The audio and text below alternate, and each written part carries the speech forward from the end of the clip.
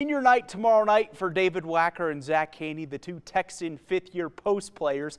Whew, say that 5 times fast. Seeking to end their careers at home on a high note while trying to snap a 6-game losing streak as well. Boise State hosting Air Force tomorrow night at 5 o'clock.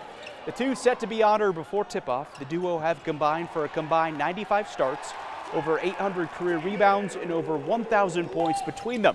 It's the duo's leadership and fight that have made the biggest impact this season as the Broncos keep fighting out of the valley of death. Every great success story had to make it through what we call a valley of death.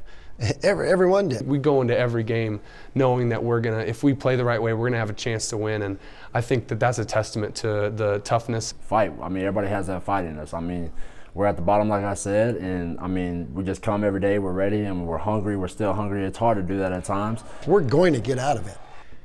For these guys, and for these seniors and this team, I want them to get out of it right now. 5 o'clock tip-off tomorrow.